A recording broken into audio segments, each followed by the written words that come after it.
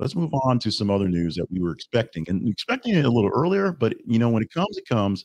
You can see this as good, see this as bad, but you can basically see that it was definitely going to happen. The headline for the story at number 7 this morning is on Brony James, who's reportedly going to the G League after the next Lakers road trip. When the Lakers leave the road in a few days, he's going to the G League. He's going to the G League. He's going to the G League. I'm not sure how many people thought he was not going to G League, but essentially every analyst and everybody who knew anything about real basketball, and even a lot of people who were still on the hater bandwagon, may not have thought about it, essentially said he could spend a lot of time in development.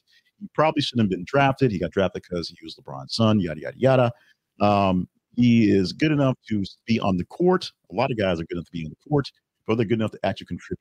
So a lot of actual, let's just say, development is happening because after the road trip that ends essentially tonight, or ends, I'm sorry, it starts tonight, it ends on the 6th.